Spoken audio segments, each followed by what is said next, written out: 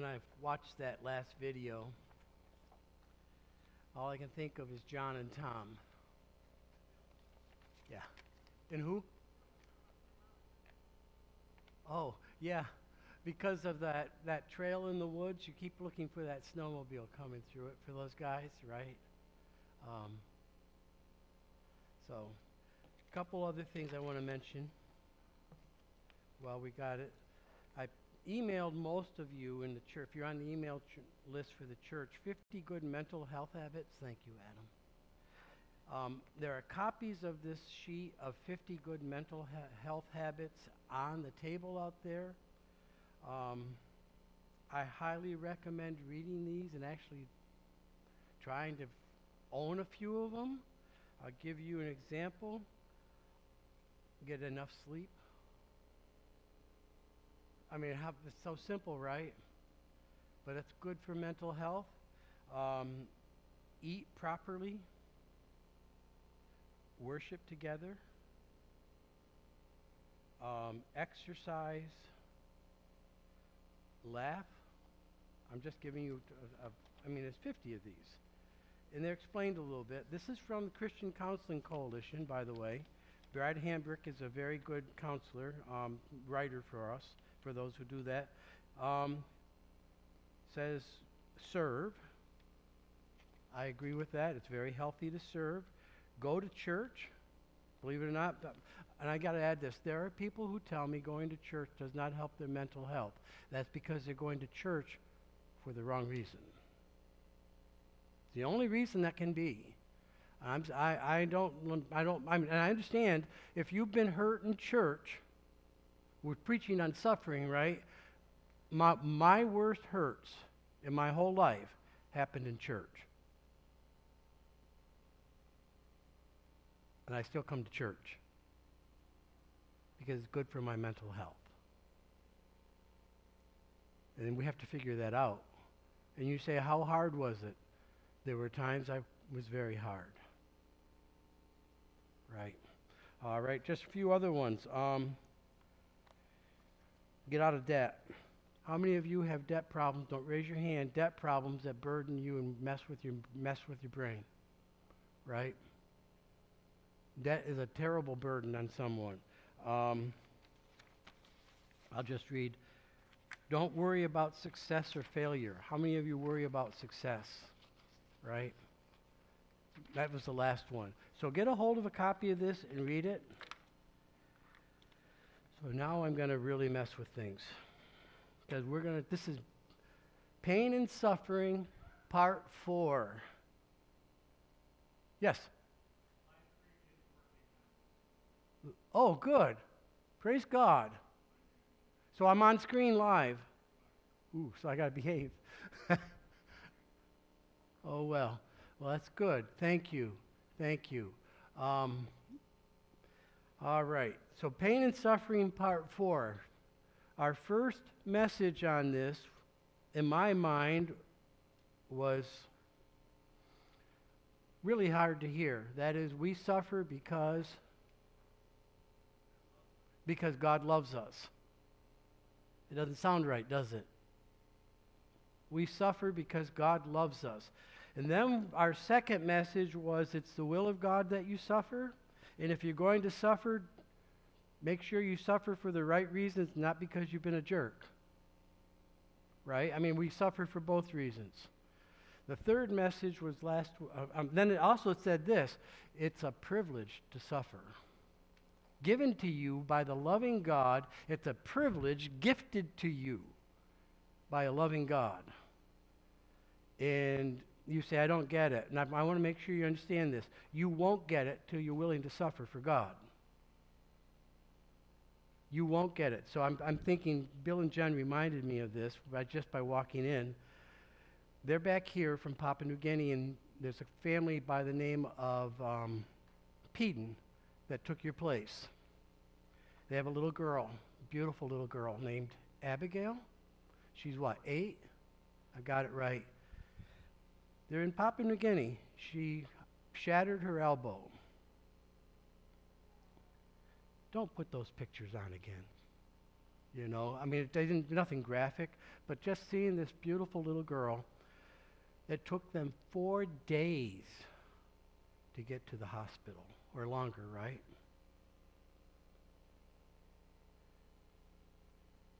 She's suffering. I dare you to tell her it's a privilege given to you because God loves you. You understand? This is really important. This is hard stuff, isn't it? When you're that little girl, she doesn't need someone saying, "Praise God from whom all blessings flow," does she? How do you get to that place? How do you get to the place where you can take that kind of suffering and just embrace it? When you're hurting so badly, you don't want to hear that kind of stuff, do you? You want someone to comfort you, to hold your hand, to care. In fact, we might want them to keep their mouth shut when you're hurting that badly. Comfort and pity are appropriate and proper responses towards someone who is suffering. It is the right thing to give them comfort and pity. So Job is suffering. And if you know the story of Job, I mean, he suffered immensely, and his friends come to him and they do what to him? They preach. And he says to them, he says, "You're miserable comforters." And then he says this, "To him that is afflicted, pity should be showed from his friends." Right? So it's appropriate to show pity. Jesus on the cross, Psalm 69, verse 20, says, this is prophetically speaking of Jesus, says, "Reproach hath broken my heart, and I am full of heaviness." So Jesus is hanging on the cross, and he's hurting, and it's heavy. And it says, "I'm full of heaviness," and then he says this, "And I looked for someone to have pity, and there was none. And I looked for comforters, and I found none." Those might be the saddest words in the Bible, right? To have that happening. And I can't emphasize this enough. When you are suffering, God himself is weeping with you. He is heartbroken with you. You say, "But he's the one that let it happen." He's still weeping with you. 1 Peter 1:7 says this, that our suffering is more precious than of gold, which perishes. So I want to make sure you get this. Remember, we pointed this out. So God is offering you two things, gold or suffering. Which one do you choose? I mean, that's just mind-boggling, isn't it? I get to choose suffering or gold. Do you know why God gets so involved emotionally in this? Because when you choose suffering, you're doing something that is absolutely incredible in God's eyes. Are you not? I mean, it says that our choosing suffering is the ultimate declaration of our wanting to love him, be with him, and serve him. And that we trust him. Isn't that what it's doing? And how can he not respond with that kind of faith and love toward him? So today we're going to look at 4 benefits that are ours through suffering, or when we suffer with God. And I need to add this. You don't get any benefit from suffering when you reject God in suffering. The only benefits from suffering come when you turn to God and embrace him in the suffering. You will not get any benefit. 1 Peter 5:10 says this, "But the God of all grace..." That is the grace that you need in your suffering. The God of all grace. And the theme of 1 Peter, by the way, is suffering. You can't read the book of 1 Peter and not get that. But the God of all grace, who has called us unto his eternal glory by Christ Jesus. There's something incredible coming at the end. Eternal glory. After that you have suffered a while, make you perfect. Establish, strengthen, settle you. And those are the 4 benefits in this verse. Make you perfect, establish,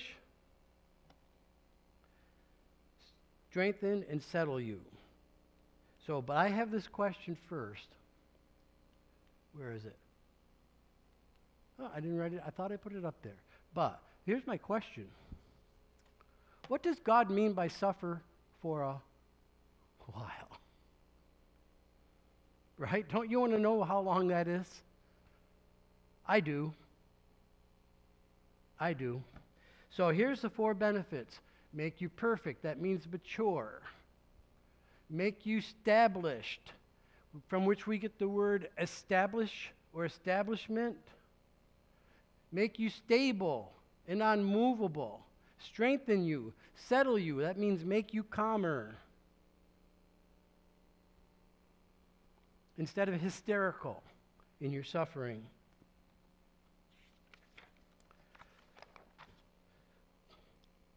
Perfect is not flawless. Doesn't mean flawless.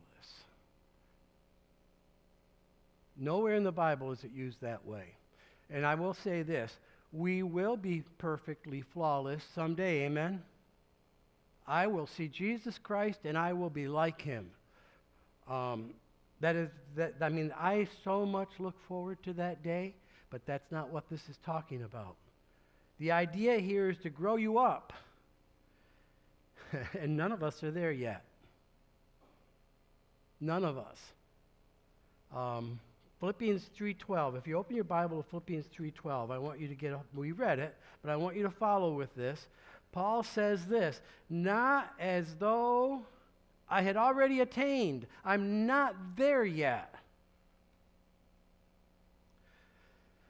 Either we're already perfect. I'm not there yet. I'm not mature. And this is interesting. He's saying I'm not really mature yet. But that's not quite all he's saying. What he's saying, I follow after. I'm on a journey to that point of growing up. I'm in this journey to grow up, to be an adult. If I may get a hold of that, if I may apprehend or get a grip on that for which Jesus grabbed a hold of me, I'm on this journey of suffering to grow up.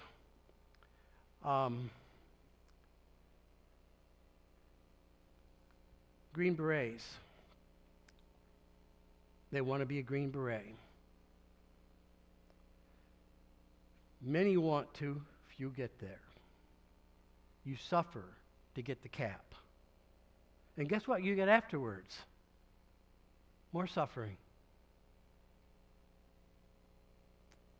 Because you're not done just because all you did is you go to school, you go to high school, and it's a pain in the backside. And you graduate, and now you get the cap. You're mature, you're an adult. Right?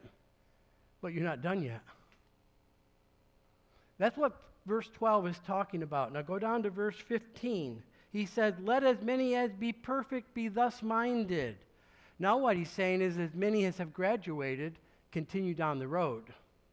Read the verse. Follow with me. He says, as many as be perfect be thus minded, and if in anything, verse 15 and 16, if in anything you're not fully grown up yet, you're otherwise minded, these are things you need to work on and improve, God shall reveal even this to you. In other words, keep growing, keep saying yes to God.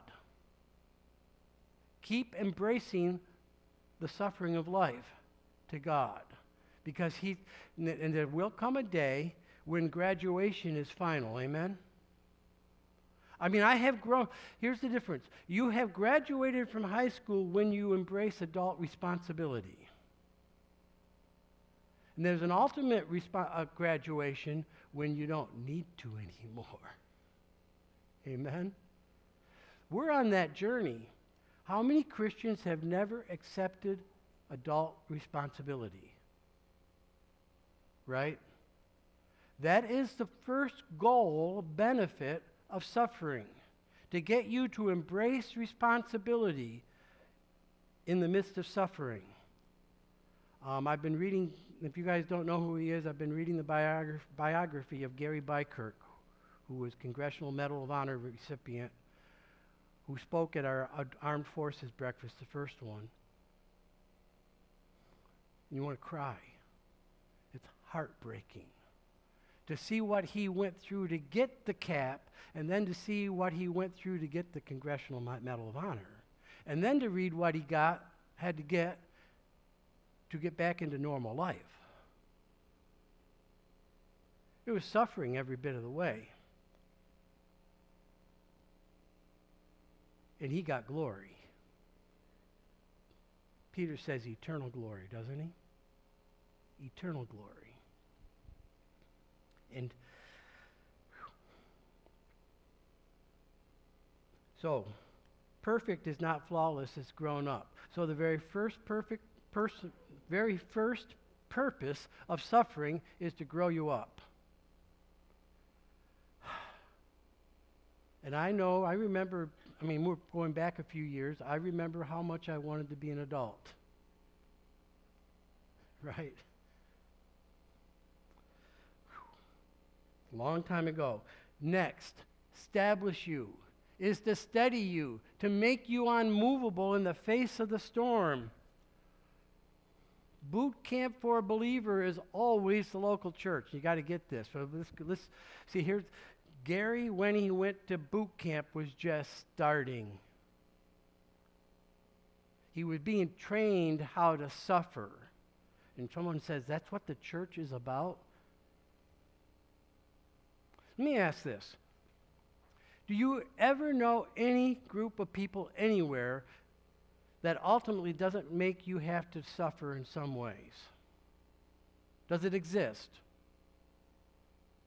It doesn't exist. You can have moments of great unity. So here's what the boot camp that Gary went to, you took a bunch of guys, you're talking 60s, bunch of crazy guys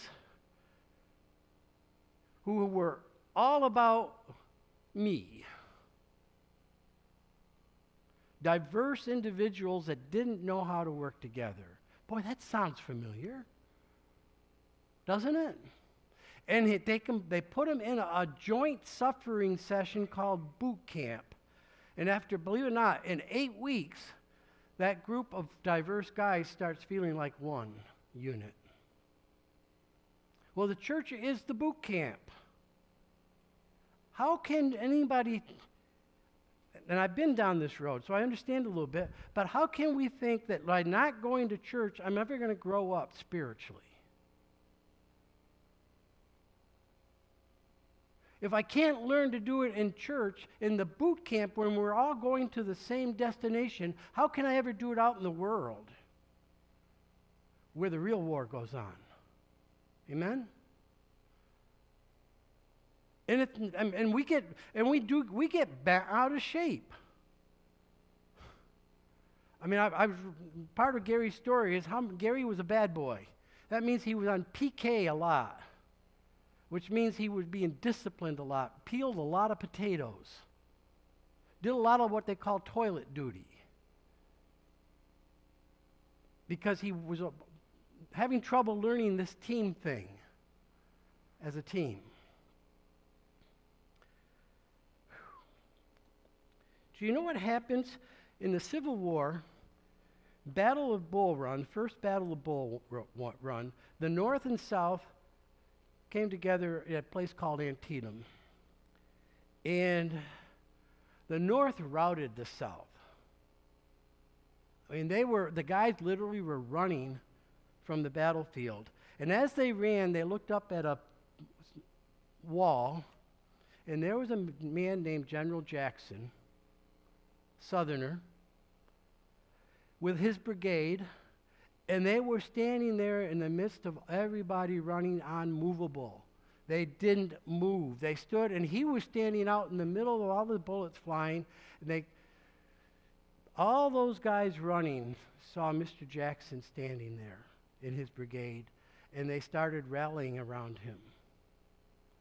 Do you know what he's called even to this day in the history books? Stonewall Jackson. Suffering makes you unmovable in the face of the storm.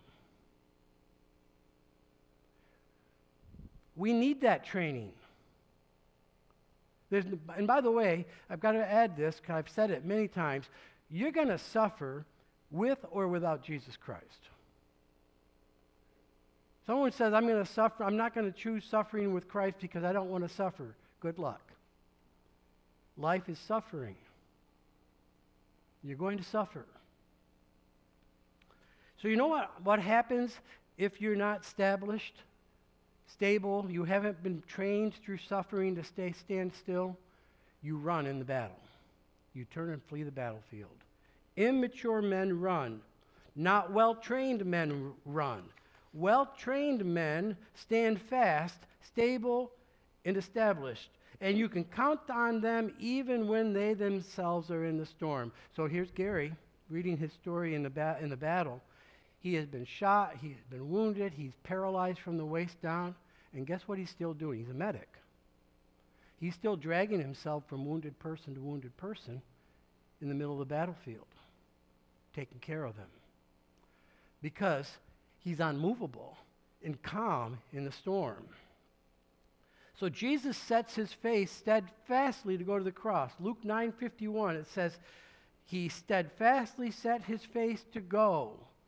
You weren't going to stop him. He went into the storm, not ran from it. In Romans 16:25, Paul prays for the church that they would be established by the power of God according to the gospel. And it takes God's power to take feeble, shaky, weak people like you and I. It is all the power of God to make you stand firm. There are days in the ministry where I wonder how I can take one more step. And some of you know that same problem. It is the power of God or it's nothing. In 1 Thessalonians 3:2, Paul says to Timothy, I sent you to Thessalonica to make them stable as a church. And then in 3:13 he says, I pray for the Thessalonican church that they will be established unblameable in holiness before God and all the churches and saints that are watching. Saints, by the way, are anybody that believe in Jesus Christ. He wants them to be like Stonewall Jackson, unmovable in the face of the storm. It takes training in the school of suffering to make you stable. It takes training to do that. You know, I've watched races on YouTube where these runners are running long distance, and they have trained for years to getting these big races, right? In one of them, I watched one the other day. It was unbelievable. Finish line is inside, and they went down. They couldn't run any farther. They'd get up, and they literally staggered like a drunken person and fell over the sideline. They got up and fell over again, and then they fell over again, and then they stay on the ground, and they rolled to the finish line. You don't get that kind of finish without training. You don't. You don't make it to the finish line without training.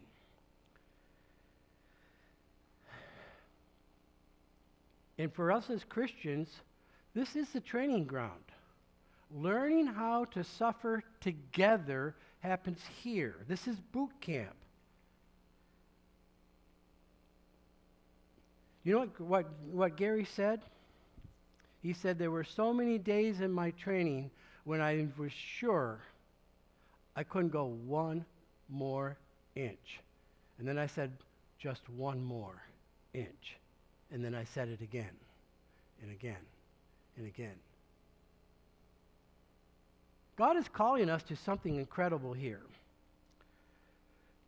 Strengthen you. Well, if you don't know why you need that, you haven't been listening, right? Jeremiah 12:5 says this, if you have run with the footmen and they have worn you out, then how can you contend with horses? Right? The cavalry is coming and you aren't even able to handle infantry. And if in the land of peace, where you're trusting things to be so peaceful and good, and it wore you out when there's no battle at all, how will you do in the swelling of the Jordan when there's a storm coming? How will you even survive if you can't handle peace? Right? That's what he's saying there.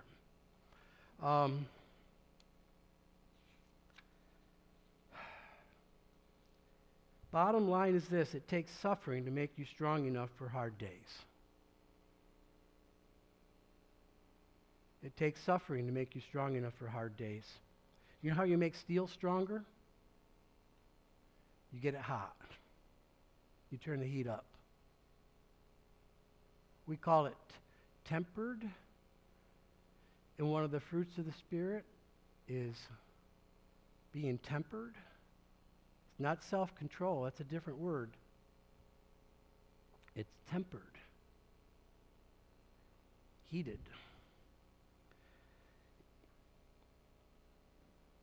You know what 2 Corinthians 12:9 says? God says to us in our weakness, when we can't think we can go another step, my grace is sufficient for you. God's strength is made perfect in my weakness. You say, I can't go on. No, you can't, but God can.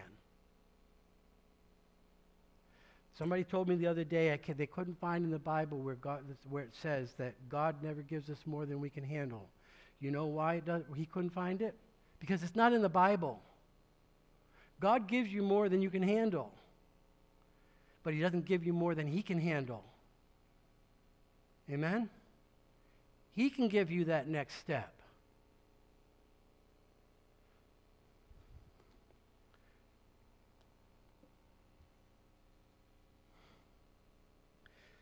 This is really hard for me, partly because watching Bill and Jen, you know what I'm talking about.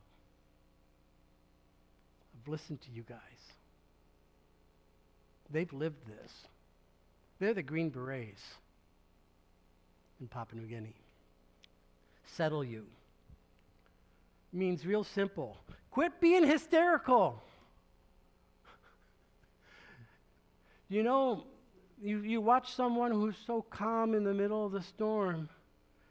They've been trained. Or they're clueless, right? How did Jesus sleep in the bottom of the boat? Because he'd been trained already in suffering and patience. The disciples are in the top of the boat, and the storm is, we're dying. And you won't say Jesus is clueless. He's asleep. Because he's been made stable. He's been strengthened. He's mature.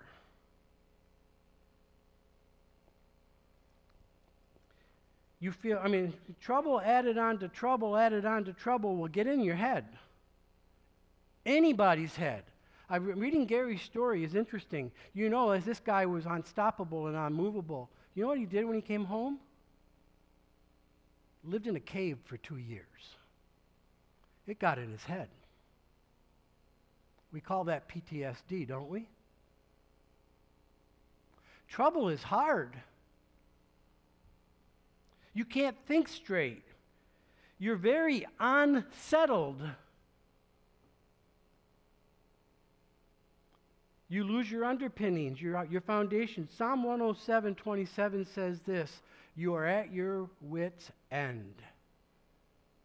And it's talking about being in a storm of the sea, by the way, if you read the verse.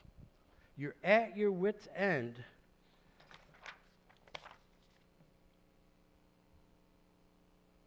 And by the way, being settled doesn't mean the storm stops. Being calm does not mean it stops. I mean, Jesus did calm the storm, did he not? But he was settled long before the storm was stopped.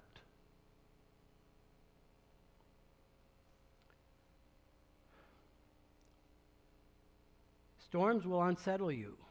Trust in Jesus Christ will settle you. This settling, this peace is only possible for those who weather the storm with Jesus Christ. It is the peace of God which passes all understanding. Philippians chapter 4, right? But you have to turn to God in it.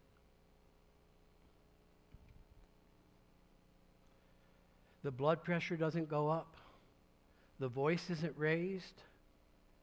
Peace is not the absence of trouble. It is asleep in the bottom of the boat in the storm. So we're at the end. We're going to finish with a poem. And please read it with me. You've got it in your bulletin. I think that this is a perfect conclusion for this message by a guy named Adrian Plass. It says, when I became a Christian, I said, Lord, now fill me in. Tell me what I'll suffer in this world of shame and sin. He said, your body may be killed and left to rot and stink. Do you still want to follow me? I said, amen, I think. I think amen. Amen, I think. I think I say amen.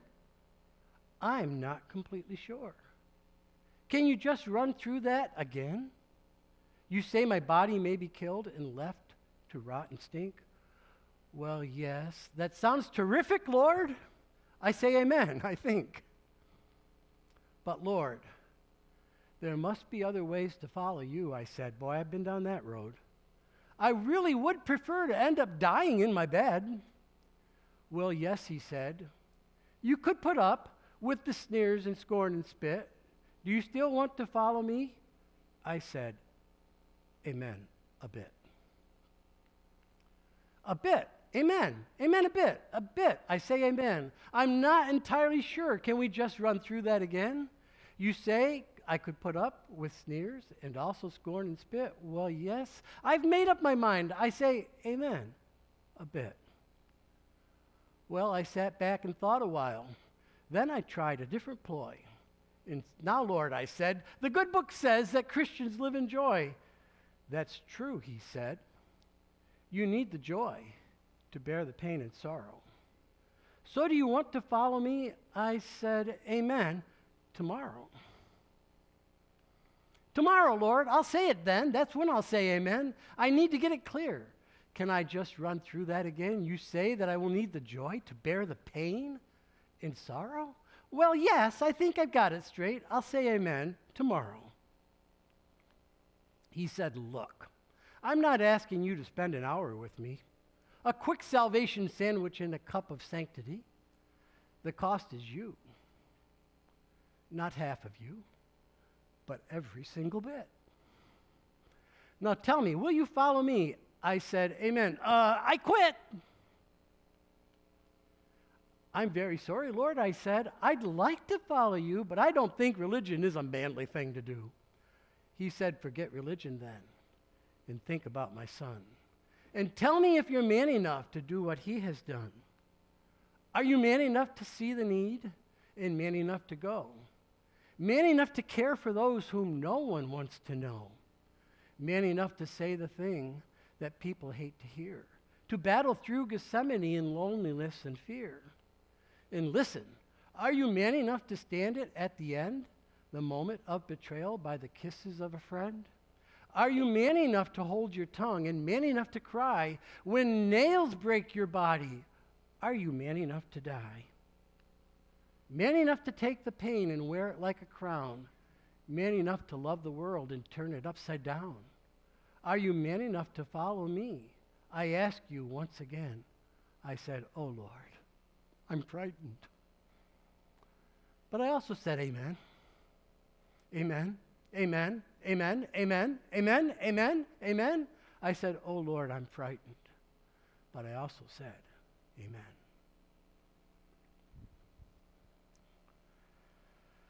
Lord, this is hard stuff. because every bit of my flesh says no and rejects the pain and suffering. But Lord, I do not reject you, and I say yes to you. And Lord, I pray that those with me this morning, all of those here in this church this morning, will say yes to being with you in the fellowship of suffering. Thank you, Lord, for loving us. Every head bowed, no one looking around.